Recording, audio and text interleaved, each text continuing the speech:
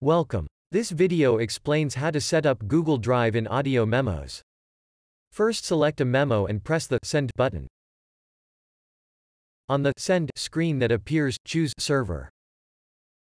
If you never configured a cloud service in Audio Memos, simply press Add Server. Otherwise, you first need to press Edit.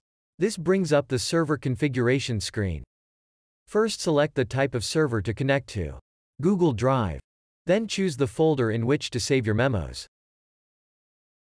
Afterwards, press Link Account. Then enter your user identifier.